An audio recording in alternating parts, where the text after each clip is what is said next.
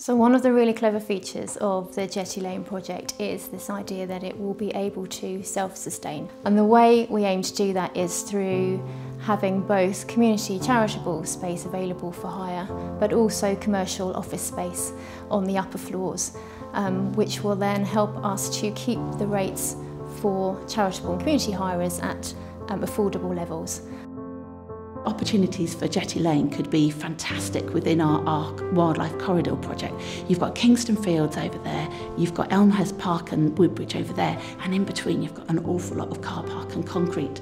So how about we could get green roofs, we could get a hedgehog tunnel, we could get lots of wildflower-friendly flower borders, we could grow some vegetables which have got wonderful flowers for insects, as well as feeding ourselves, and it really could make this section of Woodbridge much more wildlife friendly.